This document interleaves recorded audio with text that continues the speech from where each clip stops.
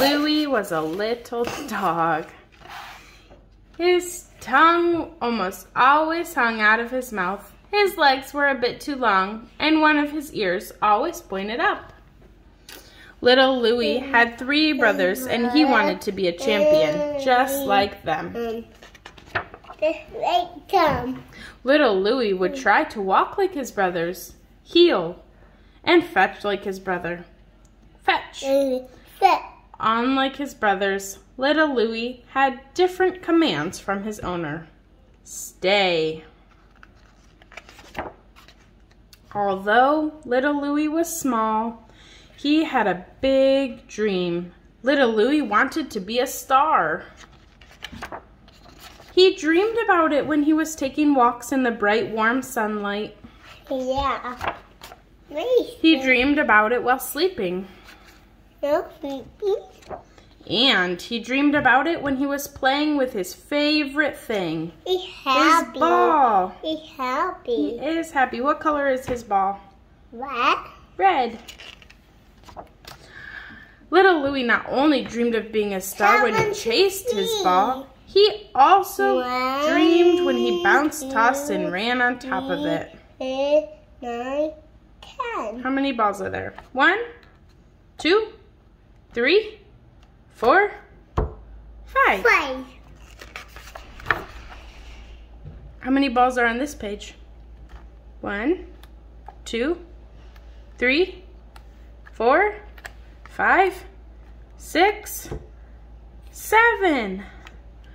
But there was one trick with the ball that little Louie hadn't mastered. There are more. There's a blue one. I got it.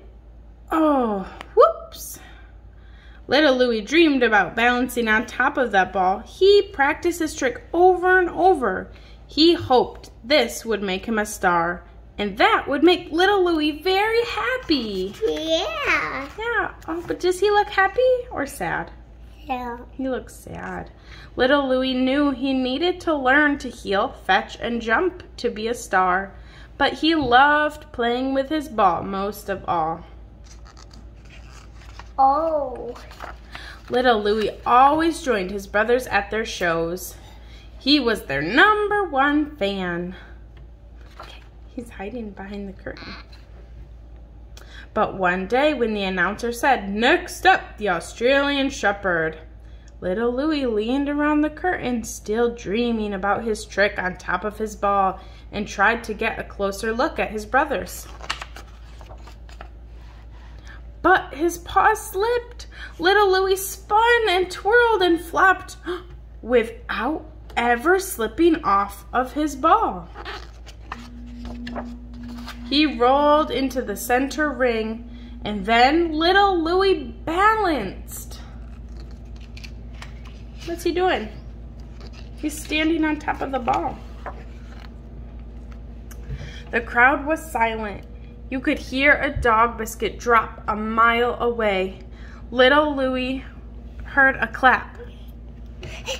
And then more clapping. And then there was a roar of applause.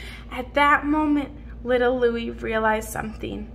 He didn't have to be like his brothers to be happy or to be a star. He just had to be little Louie. So little Louie got on top of his ball and spun and twirled and tossed and balanced. Yeah. That made little Louie happier than he had ever dreamed. The end.